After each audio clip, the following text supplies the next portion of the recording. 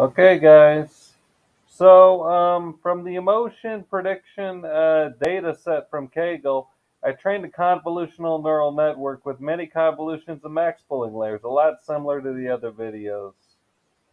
Okay, guys, only the goal of this video is to show you you can save it as an H5 file, send it to yourself, whatever, download it, whatever, and then upload it in your Google Colab drive, and then file path of the H5 file.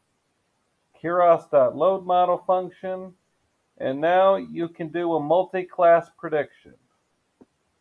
Binary, if that's what the model was trained on.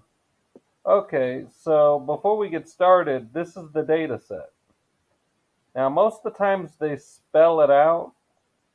They label it for you, like what a class label means. But one way to do it is find out the order of the labels. Usually they spell it out for you, but they don't. Okay. 0 is angry, 1 is disgusted, 2 is fearful, 3 is happy, 4 is neutral, 5 is sad, 6 is surprised. Remember, they always start with 0. Okay, so show the image, prepare, and the model was trained on 384, which means if your input shape or target shape will both have to be, your input shape was 384, well then your image size would be 384. Use the different size, then different size for this. Okay, read, and then it's on this index, and then prepare. Gary Busey is MP argmax to compute this array of sequences. X, he's 0, he's angry.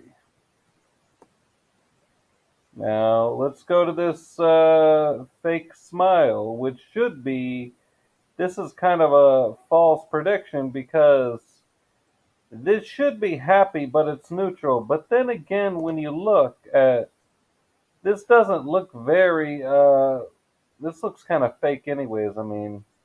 So maybe artificial intelligence is right sometimes. Maybe it is neutral. Anyways, let's go to the next one. Because remember, 4, count. Okay. Now, she's crying.